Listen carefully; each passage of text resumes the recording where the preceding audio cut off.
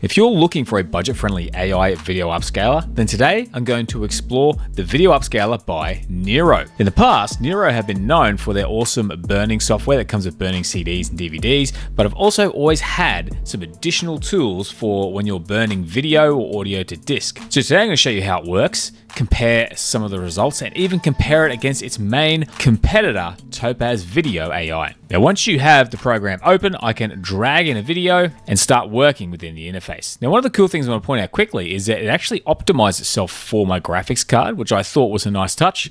But otherwise, we have our original video over here and we can render a preview. But first, we want to explore some of the settings. So I have upscale options here. At a glance, you can see we have a model, the size, frame rate, but also some adjustments. So I can adjust things like the brightness or the contrast if I want to change that in the video as well. Sometimes you don't quite get the color you want within a video, so this can be a great way to crank up the color, improve the sharpness, and actually have a little bit more control over the output result. So cooling that down doesn't look too bad.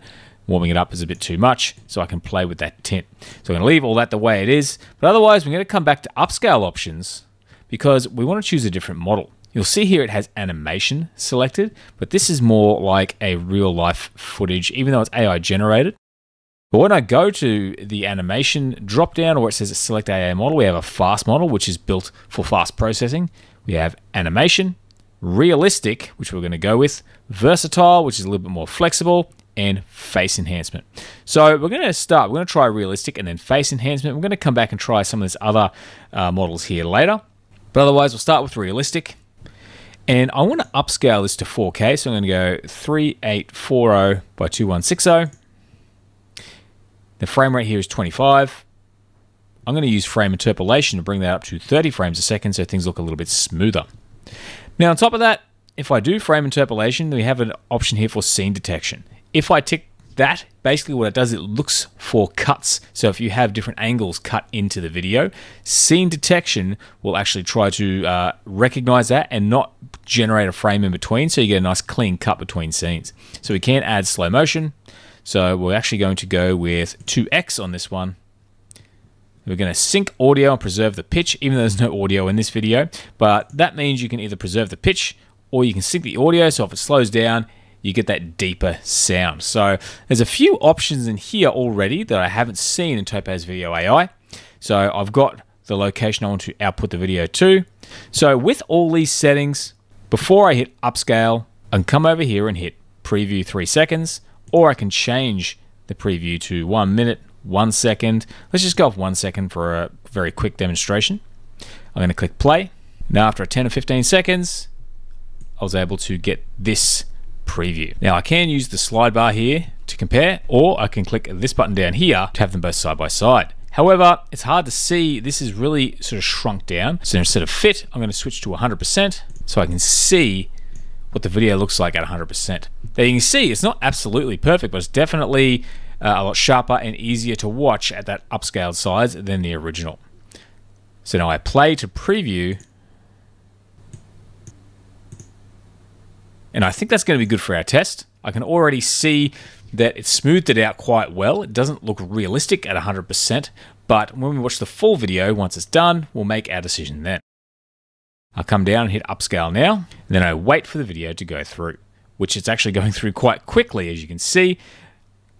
It's basically almost half done, and I haven't even edited out this wait time. And now that's not too bad. It's definitely cleaned things up and slowed it down really effectively, but it almost looks a little too cleaned up and also a little bit too polished in some of the corners, and it just looks not quite right compared to the original, especially when you zoom in. But what also happens if I compare this to the original, and the original does look a little bit more authentic, even though it's a lot fuzzier and blurrier. But maybe we need to make some adjustments. Now I have the final output here. I can double click and come back in to the upscaler. Now I think one of the issues I had was maybe under adjustments. I did play with the sharpness. I'm going to reset that and just try and have the sharpness back where it was, because I feel like maybe it was trying to do too much with the details. Adjusting the colors is not going to have a negative impact based on what we've seen, so I'm going to leave that all the same. I go back to my upscale options, and this time I'm going to try realistic, but I'm also then going to submit versatile, fast, and face enhancement, so we can see which one actually performed the best with this AI generated video that's supposed to look real. So let's give that a go and see what results we're able to come up with.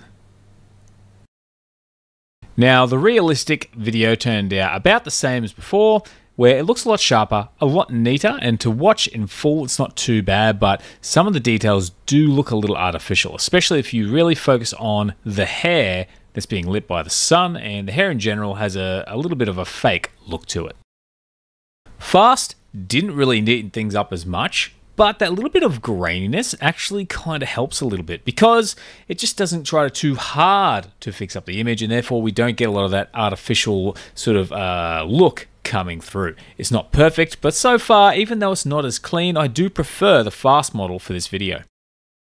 The animation model cleans things up even more, but it tends to sort of get a bit of a globby effect on certain objects, especially if you zoom in on sort of some of the hair and especially the background where it's supposed to be blurred out. You get these weird kind of globs and shapes. So again, this is not meant for a video that looks like photorealism, but I thought I'd try it anyway.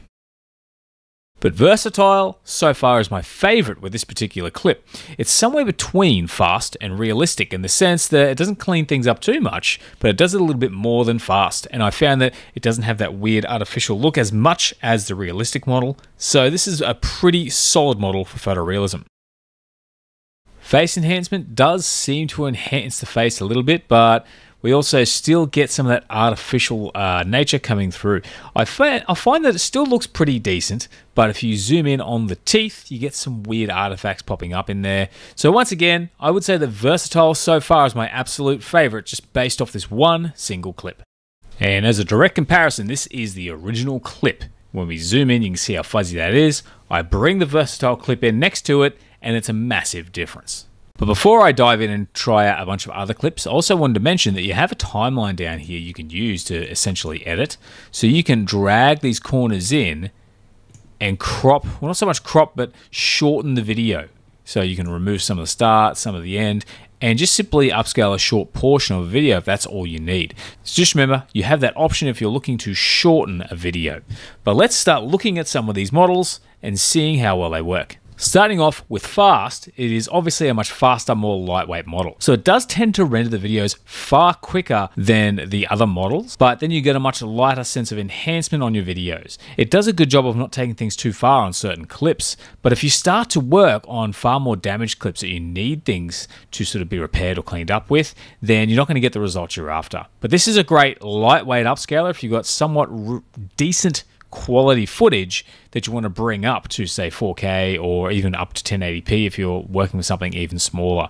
So that would be my recommendation for fast when using this program. But coming back to this comparison here, the fast model looks much the same as the original, just a little smoother. We add in the realistic model and you can see how much things have been improved here.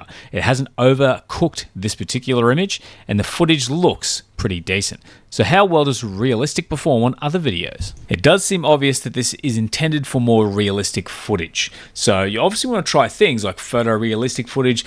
I think you want a little bit of resolution to already be in there, because when the resolution's a little too low, I think it tries too hard to clean it up and you do get some of the more fake looking artifacts in your footage. However, I would still recommend trying previewing to make sure you're getting what you need, but this is really a great model if you've got something like a 1080p video or a 2K video that you want to make 4K. So that's kind of my recommendation when it comes to the realistic model is one, make it realistic, so photorealistic footage, and two, make sure you've already got a fair bit of detail in there so that it doesn't over smooth it.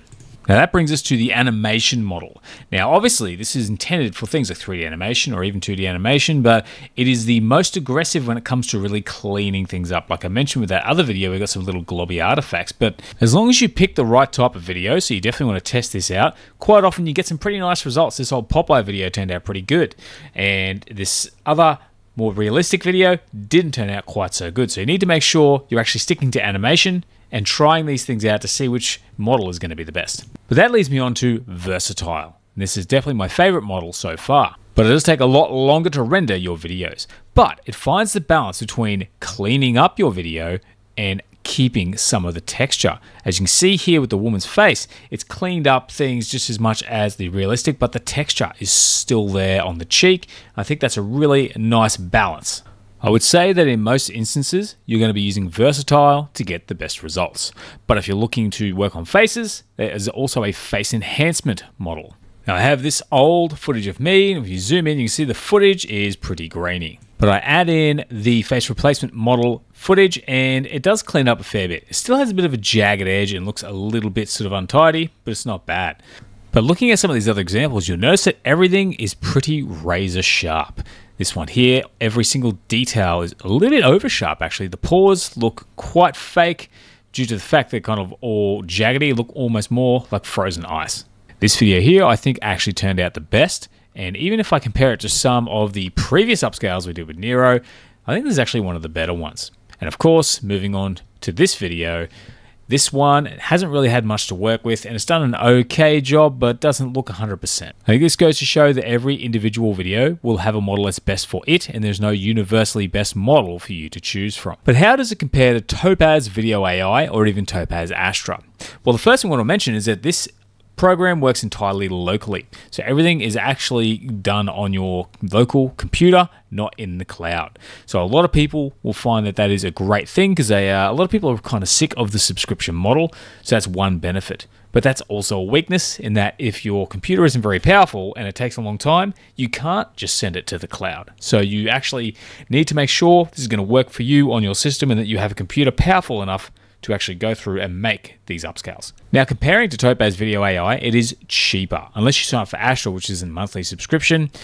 But the Topaz programs are a fair bit more expensive than this Nero Upscaler. So if you're looking to only use the options it has as opposed to the generative upscalers, then you can actually pay a little bit less and use Nero instead. This is perfect for home videos or taking 1080p footage up to say 4K. Now, Topaz Astra is entirely on the cloud and is a generative upscaler. So that's a completely separate sort of comparison to make because we don't have a generative upscaler with this Nero Upscaler, something that adds more detail. So it doesn't really compare to Astra. They're basically two completely different ends of the spectrum when it comes to video upscaling. Topaz Video AI does have Starlight, which is a generative upscaler. It also has the option to process either locally or on the cloud. But because we don't have a generative upscaler here with the Nero Upscaler, that is one area where it simply cannot compete with Topaz Video or especially Topaz Astra. It can't get that regenerated level of detail to smooth out things, especially if you're converting an AI video into an upscaled video. However, a lot of the more standard upscale models are very similar. I'm going to compare a few of them so we can take a look. Now, this is old footage of me that I upscaled using the Versatile Upscaler in Nero.